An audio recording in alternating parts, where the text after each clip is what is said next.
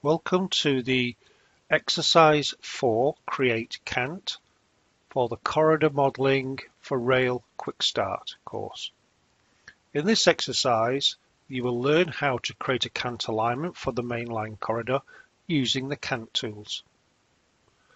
Cant is the rotation of the rails on the approach to and through a horizontal curve.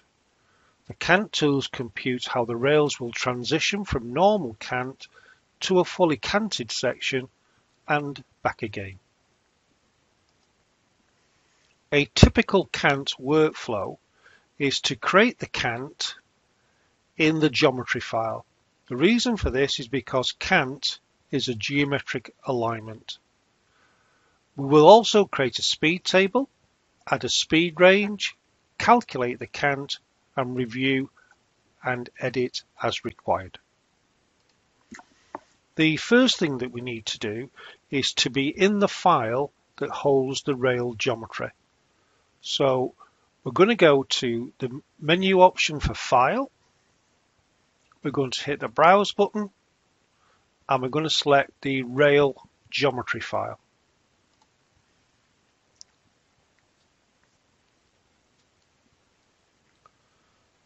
Once the file is open, we're then going to go to the rail workflow and we're going to go to the Cant tools and we're going to go first of all to create a speed table. When you select the speed table icon, you'll be prompted to locate your alignment. So we're going to pick our centerline alignment and it brings the speed table editor. There is already a speed table in here that runs the full length of our scheme. But what we're going to do, we're going to create 2 more rows so that our track will change speed as it goes through the tunnel section. At this moment in time, I don't need to see the table editor diagram, so I'm just going to toggle that off. And then I'm just going to add a new row. Now the tunnel section starts at 4050 and the speed we want to go through the tunnel is 85 kilometers per hour. And you can see there, if I click on it, you can see in the display currently it starts at 4050 and we want to stop it where it comes out of the tunnel. And to do that, we need to create another speed range. And this is going to start at 8300 and the speed is going to go back to 120 kph. So there you can see the 3 speed ranges that we've got for our track. We also want to give this speed table a scheme name. So where it says speed 1, right click, rename, and we're going to call this Express and just select OK. I'm now going to close the speed table panel. The next step is to create the cant. So I'm going to go back to the Create Cant tool. Again, locate my geometric centerline. We're going to go from the start to the end. The speed scheme that we're using is the speed scheme that we just specified, which was Express. We're now specifying the rail gauge, and we're going to pick 1.502 here. The applied constant is the applied constant that is used in the equilibrium equation to calculate the equilibrium cant. We're going to rotate the cant about the inside rail. If you want to specify a virtual transition length, then you can specify it here. I've set a value of 30 meters, but on our scheme we do have transitions, so it will not use this value. and consequently it won't use the part that's online, and the name for the cant is going to be called cant. And you will see here is your cant alignment generated. You can, if you wish to, if you select the cant alignment, you can alter the values that you've just set in the Create Cant tool. In this case, we're not going to do that. We're going to leave them as defined. The next stage is to assign the cant to the corridor. To do this, we need to go back to the corridor file. So again, we're going to go back to File, Browse, and pick the corridor file. If the geometry was not attached to the corridor file, you would have to attach it now.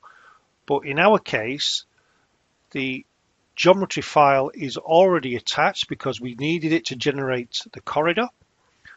And this green object here is our cant alignment. And what we need to do is to assign it to the corridor. Now I'm just going to open up the cross-section view here. So I'm going to go back to corridors, open the cross-section view,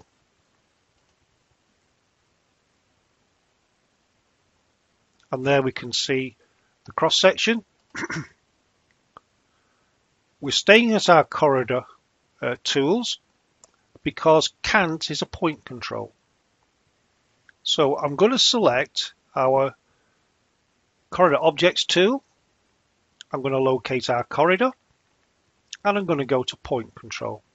There's the point control that we specified before for the right line ballast, and I'm going to add a new point control.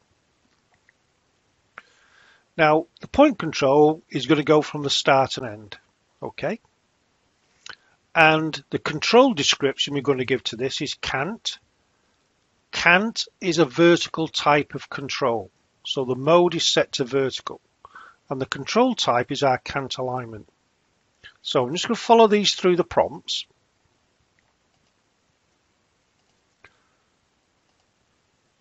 I'm now being asked to locate the cant. So I'm going to locate the cant alignment off the display. The center point cant I can pick from the pull down, which is rail cant.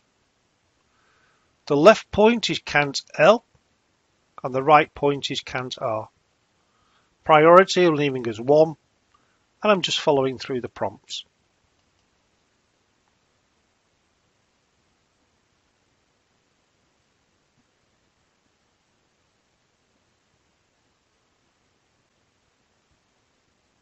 And the corridor objects tool reappears, and there's our cant point control. Let me close the corridor objects tool, and you can see on the display of the cross section our 2 points, the left rail and the right rail, are being canted. Let's go back to the rail tools, and I'm going to report the cant alignment. So here I'm going to go to Cant Report, locate the cant element, interval of 10 meters, and you can see you get a cant report.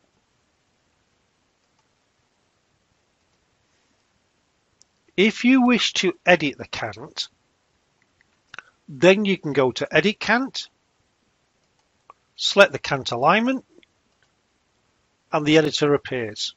So you can select any of these options here in the list for the speed table, and you can click in the box and edit the cant. We're not doing any editing on this particular alignment at this moment in time, but I wanted to show you that you could, if you wish to, edit the cant.